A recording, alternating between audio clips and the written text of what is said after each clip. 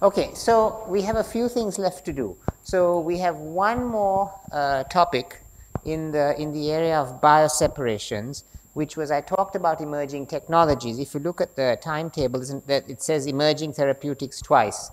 But I did have a lecture on emerging therapeutics, and I was going to talk to you a little bit about cell therapies, about viruses, virus-like particles.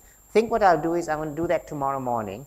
And I'm going to switch to this one, which was what was supposed to be tomorrow. I'm going to start on this, which is these biomedical devices, and that will help you to answer one of the homework problems on membrane blood oxygenators.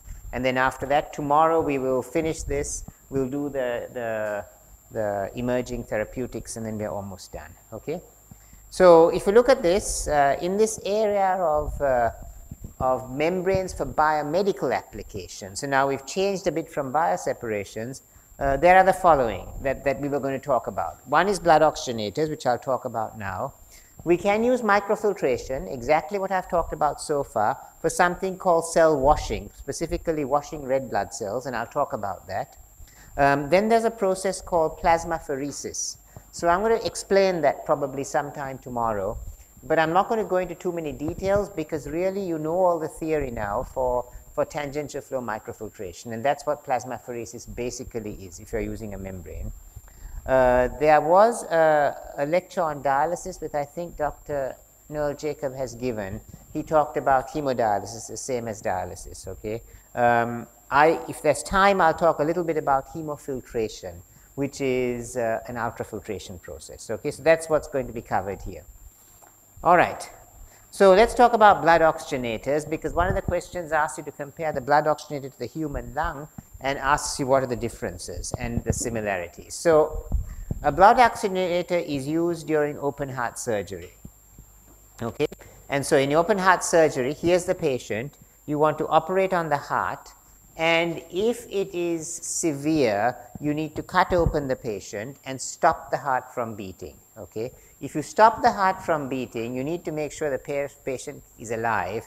So you've got to get oxygen to the brain, basically. That's the most important thing, but actually to the whole body, because these procedures, if they are severe, can take up to 6 hours. Okay? Hopefully not so long. But anyway, the brain needs oxygen within 3 minutes. Okay? Other parts of the body maybe can manage a little bit longer, but not 6 hours. So here's what happens. You basically take blood. So the blood is coming back. If you know how the heart works, it's coming back into the vena cava. You take the blood from there, okay, and you basically pump it, as you can see here. It comes out from the patient like this. Now there are lots of reservoirs and things, okay, because one of the things you can't do is pump air into the patient. So you need to have reservoirs where you have holding volumes in case the pressure drops suddenly and so forth.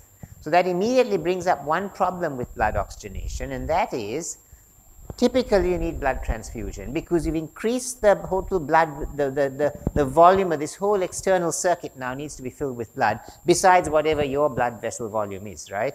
And so if you don't do that, you don't have enough liquid volume. Now what they do typically in blood oxygenation is they dilute the blood. So you add anticoagulants and so forth. But you can only dilute up to a point, because if you dilute too much, the concentration of red blood cells falls too low, and then you can't transfer oxygen fast enough to the brain. Okay? So all of us have a hematocrit, maybe about 35–40%, something like this. You can dilute to about 25%, but if you go much below that, it becomes a problem. Okay? So you may need a blood transfusion. The hope is not to. So it comes through here through a blood pump, and this is a peristaltic pump. Okay, it's shown there, but it's designed so that the occlusion here is such that you squash the red blood cell, but you don't damage it, because red blood cells are flexible. Okay, and then from there it goes here to a membrane blood oxygenator, which is a microporous membrane, okay, that is hydrophobic. So it's hydrophobic. So far, microfiltration membranes, we've talked about hydrophilic or hydrophilized PVDF. Here you are typically using polypropylene. That's hydrophobic. So blood passes on one side, and typically people are using hollow fibers these days. Blood passes on one side, but the membrane pores remain air-filled because it is hydrophobic. The blood will not wet the membrane pores unless you put a very high pressure. And so we don't run at high pressure. We just run through outside the fibers at low pressure. You run gas on the other side, typically a mixture of oxygen, nitrogen, and so forth, okay? And that ratio can be varied depending on the patient's blood oxygenation level. And then oxygen will diffuse from the gas through the air-filled membrane pores into the blood, and carbon dioxide the other way. So that's how it works. That's a membrane blood oxygenator. And from there, it comes back through here. It goes through this cardiotomy reservoir, a few other things here. This is a new thing that's done, cell salvage, if you're trying to salvage cells, anyway, to collection bag and back into the patient. Okay, so that's how it works. All right, this is actually a very complicated system, and the perfusionist really has to watch many, many things. Okay, carbon dioxide levels and so forth. That's a simplified description of the whole thing. Okay, sorry. Okay, so here are some blood oxygenators. I think I mentioned at the start of this class that this, actually my PhD thesis was on designing blood oxygenators, but this was a very big thing. So let's talk about the history of blood oxygenators actually briefly. So the first procedure was done a long, long time ago, I think around the late 1940s. It was done in Minnesota in the US, and it was basically not successful, and people didn't really know much about doing this whole procedure. So a surgeon decided to do this because his patient was dying. Anyway, the early blood oxygenators were designed on good chemical engineering principles. You had blood coming out of the body. It flowed across a film. So imagine a plastic film, and it was in contact with the air. So you want a very large gas-liquid interface for good transfer, right? And then it goes back into the body. The problem with that, though, is you can't sterilize that, okay? So all of the pathogens that are floating around in the air get into the blood. And so these film oxygenators, they worked. And certainly the surgery was successful, but the patients usually died of infection, okay? So the success rate was very, very low, okay? So that was the end of that. Then about I guess the 70s, late 60s, early 70s, people came up with a different idea, and these were these so-called bubble oxygenators, because by then, towards, I guess, the early 70s, there was a better idea of what had to be done to sterilize things, how you could run in a sterile manner, and so forth, okay? And you cannot possibly sterilize this open film. So these bubble oxygenators used very good chemical engineering principles. So here's the blood. It comes into a reservoir like we saw in the previous one, and you bubble oxygen through it, right? Very good gas-liquid transfer. You can run the oxygen through a microfiltration membrane to remove any microorganisms that are present, and you can bubble it. So sterility wasn't such a big concern anymore. That could be taken care of, but they didn't work very well. And again, the patients tended to not always, they did better, but not that well. And the reason was, if you're bubbling air in blood, there is tremendous damage, okay? I told you earlier, proteins do not like gas-liquid interfaces. Well, plasma has a lot of proteins. There are plasma proteins, clotting factors. You activate these clotting factors. You activate platelets. You know, when you cut yourself, you stop bleeding, right? Because the platelets and other things contact air, and that starts a whole clotting cascade. I mean, unless you're a hemophiliac or something, it does that. So again, you're inducing all of this, right? And so you had to find ways to suppress it. So again, not particularly successful, but better than before. And probably towards the end of the, maybe the early 80s, end of the 70s, early 80s, people came up with this idea of using dense membranes, not microporous membranes, dense membranes, and they use silicon rubber. So silicon rubber has a very, very high oxygen permeability. So it's a very nice membrane. You use this, you've got an absolute barrier, so there's no gas-liquid interface. Oxygen transfers in very well. This is working quite well, but there's a problem. Because oxygen goes in very well, but actually you can't control carbon dioxide removal. And the body is actually very carefully regulated. We also have to exhale carbon dioxide, okay? But again, it's interesting, if you take out too much carbon dioxide, there's a problem also, because you change the blood pH, because carbon dioxide in water forms carbonic acid, okay? So this all has to be carefully regulated. So the problem with these these dense film oxygenators, these silicon rubber oxygenators, was that you didn't have good control of carbon dioxide removal. So again, there were complications, okay? And then the idea of using microporous, microfiltration membranes, perhaps developed in conjunction with the biotechnology industry. So mid-80s, they started coming around, and really by the end of the 80s, they were starting to displace silicon rubber and bubble oxygenators. And the idea was now we had the technology to make these microporous membranes, either flat sheet or hollow fiber.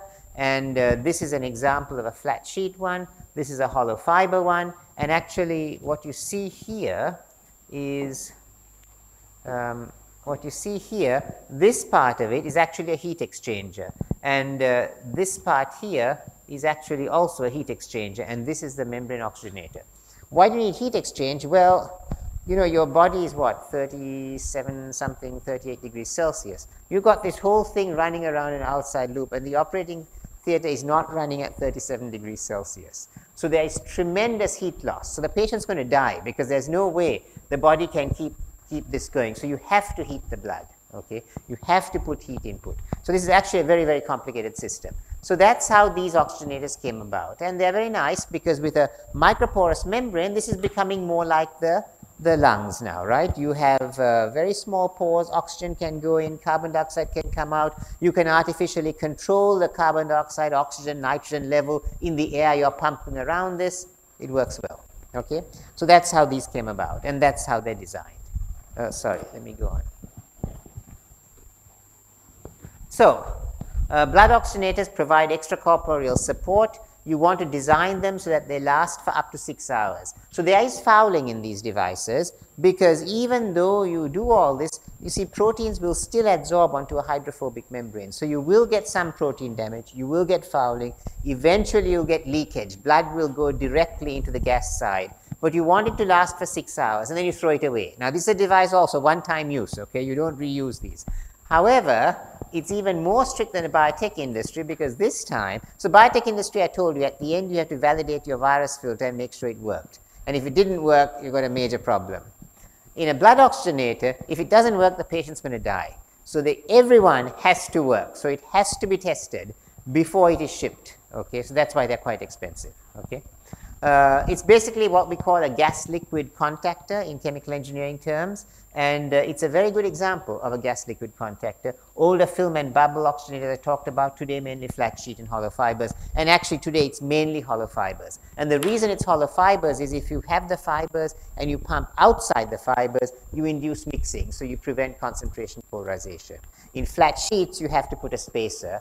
You can do that, but that increases the volume of the device. The larger the volume, the more likely you are to need more blood transfusion. So you want to minimize the volume. So that's why hollow fibers tend to be used today.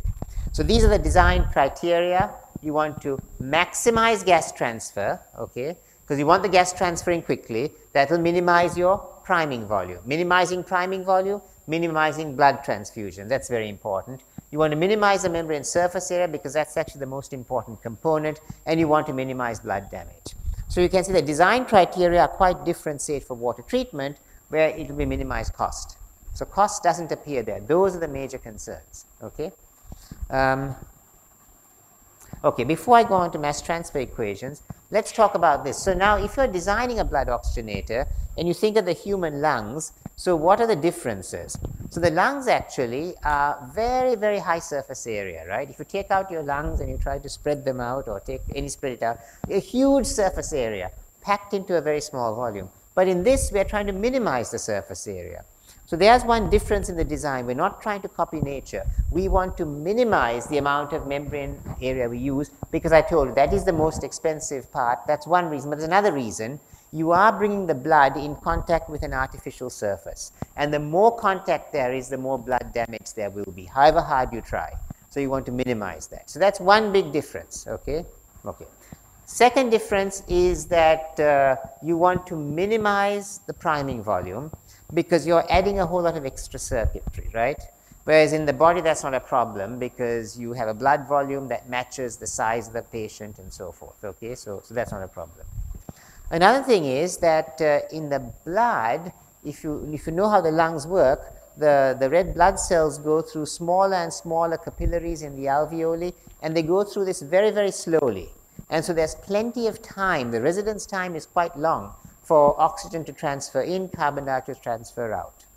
In these, you want to do it very quickly. You want to maximize gas transfer. So you actually want to pump as fast as you can without damaging blood and be consistent with pumping blood around the body, because actually if you look at mass transfer correlations, the faster you pump, the higher the rate of mass transfer. Okay? The convective mass transfer coefficient, like a heat transfer coefficient, depends upon the velocity in the outside. Okay? So you do want to do it fast. You don't want to go slowly. Okay? However, you have to be careful to minimize blood damage. So you want to pump fast, but you want to minimize blood damage. Okay? So what else can we say are differences between the lungs and the body and these blood oxygenators? Another thing. So the lungs, actually, the red blood cells pass through is very, very thin capillaries, but nevertheless, they do provide a small, very, very thin barrier between the gas and the red blood cells. Okay? And then the oxygen diffuses through this barrier. In the blood oxygenator, actually, there are pores. So there is contact. Okay? This is all sterilized, but there is contact. So there is some blood damage, but it's minimized. Okay? So the body is better. The body is able to avoid this. Okay? And then there are other things. I mean, in the body, you can control your rate of breathing depending upon how much you're exercising and so forth. All of these control systems, of course, don't work. Okay? So one of the questions there is comparing blood, a lung, with a blood oxygenator. So, and you can think of other things, but those are some of the main things to think about. But think about if you were designing this, what are the differences? Because it's an example where typically we say in biomedical devices, we want to copy nature, but that's not always true. We want to copy the functional part of it, but we may not copy the design. Okay, the design might be quite different. Okay? Let me move on then. What's the time? We said we'll stop at 4:15, right? Okay, 10 minutes more. Good. So, the way we try to analyze the mass transfer is we use these equations where the flux, this time it's called N, is equal to a mass transfer coefficient multiplied by concentration driving force. So those of you that are chemical engineers, this should be very obvious. Those of you who are not, just let me try and explain it as qualitatively as I can. So this is the flux. This is like J in the previous ones, okay? And this is just explaining the rate of mass transfer in terms of the differences in concentration.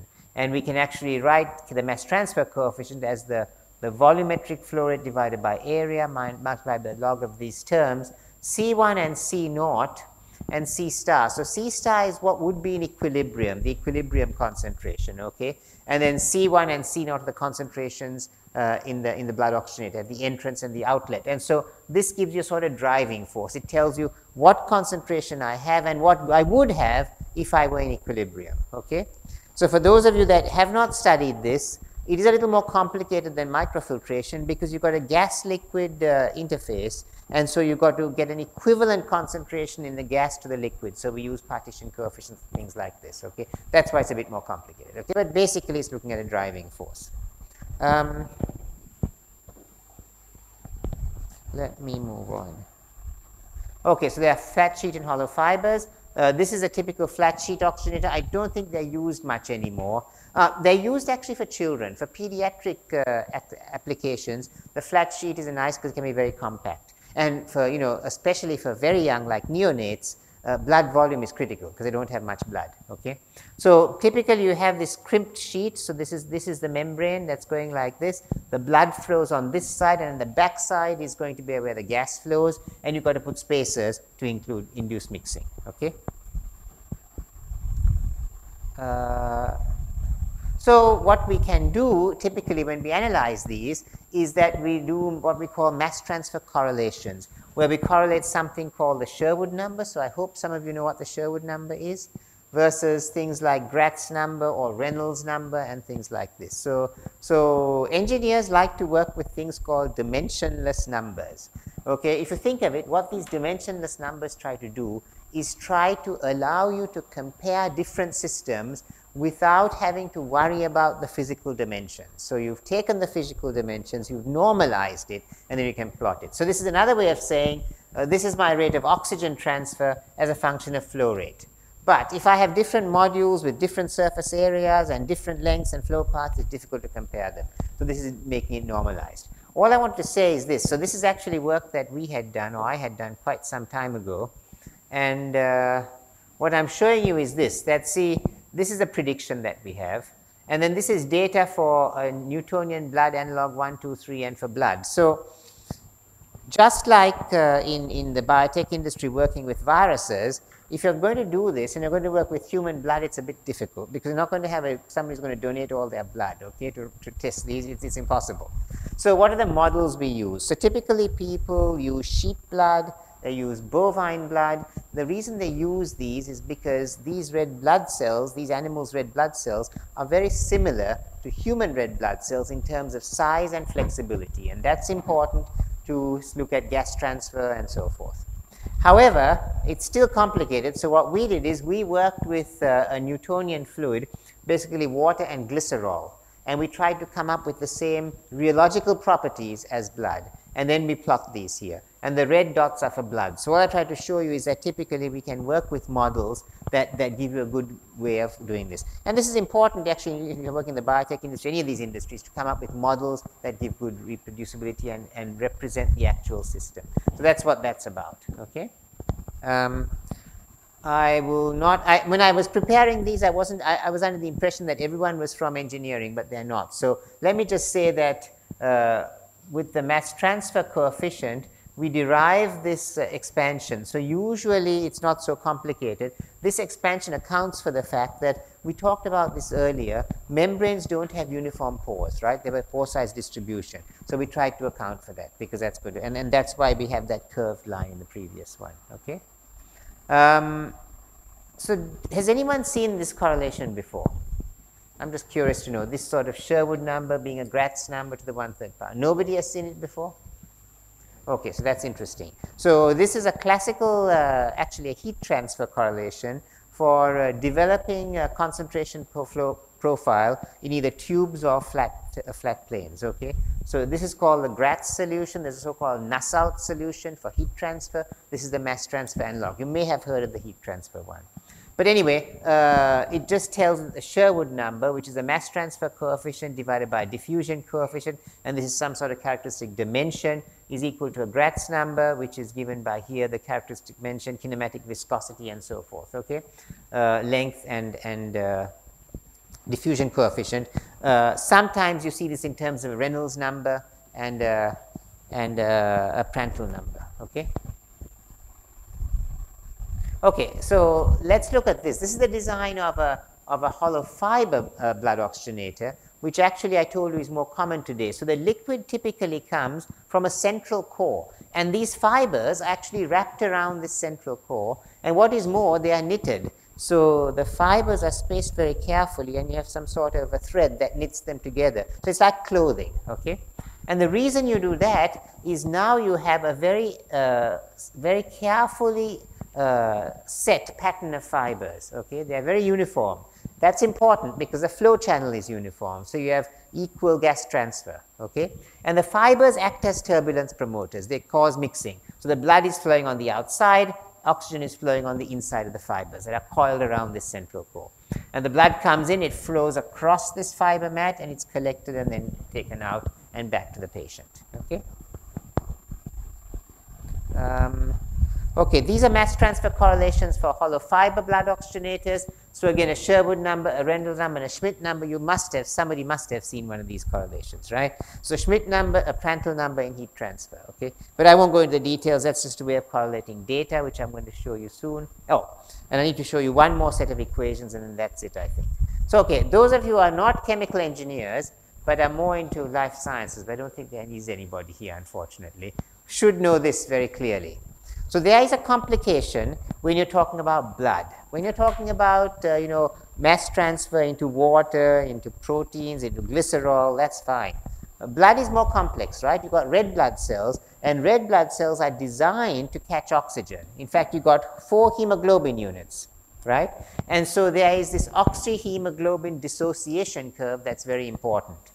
All right, so basically hemoglobin plus oxygen, it's a reversible reaction, you form oxyhemoglobin. And then there's this saturation curve, because it's a bit more complicated. It's a Freundlich isotherm. So those of you that know about isotherms, you know, when the first oxygen joins a heme unit, actually there's a stronger driving force for the second and the third. But when you get close to the fourth, it drops off again. And that maintains your blood saturation. It's meant to maintain it around 90, 95%, something like that, okay? So you need to take that into account when you're designing this, because clearly, if you're just looking at oxygen diffusing into water, you're going to get very different results, okay? So that's why we started looking at these curves, and we came up, therefore, with a modified mass transfer coefficient that accounts for all of this oxygen binding to hemoglobin, okay? If you're interested in the mathematics of this, I can describe it. I'm just giving an idea of how you would try to do these calculations. And so then we can look at integrating this and so forth. And so here's a typical test system where, and this is done in industry a lot. So you have one blood oxygenator here, a second one here, okay? So with this one, I made it simple. You're running oxygen through here, so you're oxygenating the blood here. Here you run nitrogen, you deoxygenate it. So it's basically trying to, and typically you'd run bovine blood or sheep blood, something like this. So when you're testing these, you know, if you couldn't deoxygenate it, you'd oxygenate, and then what do you do? I mean, you're finished, right? You can't do much more. But clearly, the sheep is dead. It's not running, right? The blood is just sitting there. So you've got to deoxygenate somehow. And so you can run a system like this, where you're oxygenating in the one hand and deoxygenating by running nitrogen on the other side. And you can run this, and that's typically how people design these blood oxygenators, come up with new membranes. Think a lot of things to do here: the membrane pore size, the membrane, the flow channel, the biocompatibility of these membranes. There's quite a lot to design in these, okay? And so, how many minutes? Okay, I'll stop. Let me see. I'll do a couple more and I'll stop. So this is just some of the work we did, where we looked at different 100% water, 20% glycerol, 40% glycerol. They were basically blood analog fluids that we investigated. And these are some of the features of these blood oxygenators. So this one, this COBE VPCML Plus, is a flat sheet polypropylene membrane, 50 plus or minus 5 microns thick. The blood channels are 230 micron. The COBE Duo, you can see, has slightly different blood channels. So the blood channels are 160. They're smaller. Smaller blood channels actually mean you can pack more density in there, more area there, so you can end up with a smaller unit, right? But if you get too small, you'll start to have blood damage because of higher shear stresses on the blood. And then this is a two-compartment system, and you can see one is 0.4 meters squared, one is 0.85 meters squared. This is for very, very small children, under, say, 4 years of age, and this is for children about 10 years of age, and that's for adults. So depending on your body weight and your size, you'll need less or more membrane surface area, okay?